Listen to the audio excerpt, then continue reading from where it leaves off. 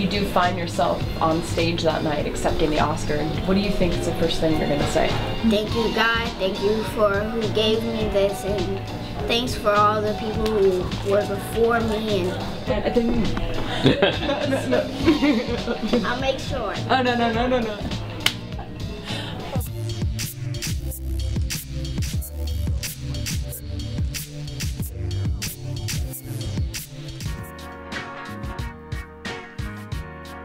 In costume design, being nominated for an Oscar is a little bit different than being an actor. We get nominated for an Oscar and then we get up in the morning and we go to work the next day.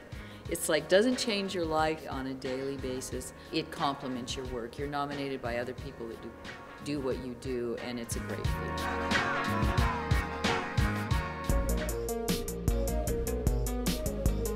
I didn't expect this success, so it's not just for me this success, it's success for my village and for my people in Palestine. And this film is a Palestinian documentary, and this is the first Palestinian documentary to be nominated to the Oscar, so this is what's mean for me.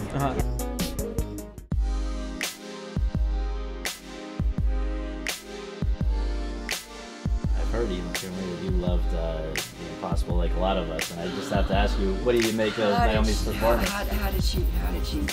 How did you do it? The Impossible, it was an incredible film, and I just sat there and I just said, how is she doing it? And I don't even want to know. I know a little bit how you did that, the car and all that. I'm into that movie. It's a beautifully directed movie. Congratulations. Thank you. It's a silly question, but do blondes have more fun in Hollywood or not? That is a silly question.